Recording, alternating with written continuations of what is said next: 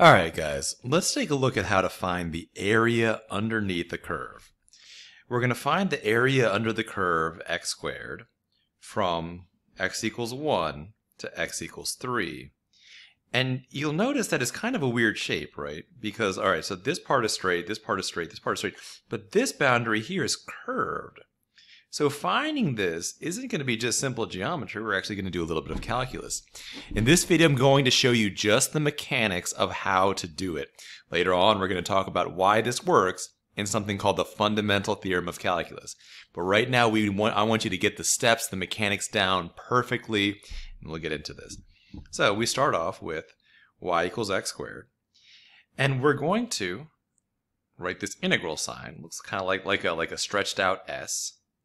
And I'm going to put the numbers here, the high number, the 3, I'm going to put up here. And the low number, the 1, I'm going to put over here. And then I'm going to write x squared.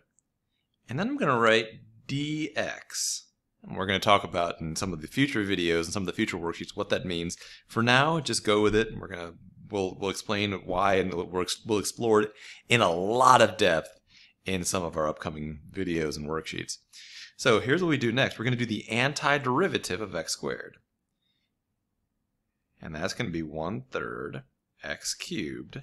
And I'm not going to worry about plus c. We're going to find out why later on, but we're not going to even do the plus c. We're going to do just 1/3 x squared from 1 to 3. Take a look at how I write that.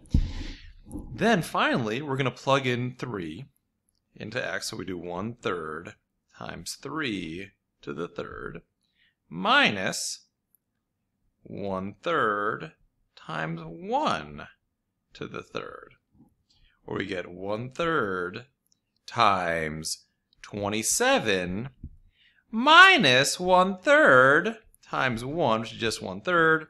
So we just get 9 minus 1/3. And that can be, you can write that as an improper fraction as 26 thirds. So that's how to do it, and now we're going to practice just these mechanics on a few problems.